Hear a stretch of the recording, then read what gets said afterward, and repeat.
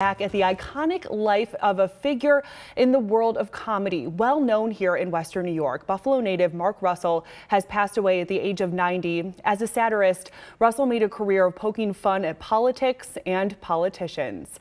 Channel 2's Dave McKinley is here with more. And Dave, Russell was even respected greatly by the very people he was making fun of often. Well, indeed, Lauren, in part because he was an equal opportunity satirist. No one rather was immune, and he made comedic points without being nasty. That's almost refreshing in today's polarized political environment. He was unique, to say the least. His sharp wit and creativity mixed music and stand-up comedy, often through the parodies he'd plink out on a trademark American flag-themed piano, most often about politics and current events.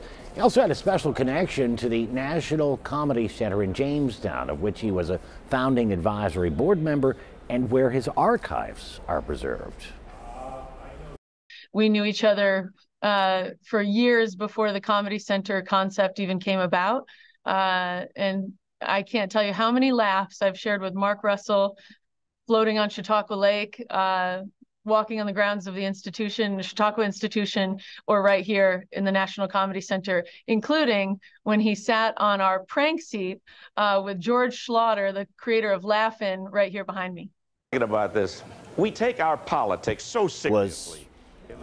Russell was famous perhaps most for saying he didn't need to hire comedy writers because he had 535 of them at his disposal, 435 of whom were members of the House of Representatives, 100 others who were in the Senate. Mark Russell, born Joseph Russlander in Buffalo in 1932, attended Canisius High School. He retired from performing only 6 years ago when he was 84. Lauren?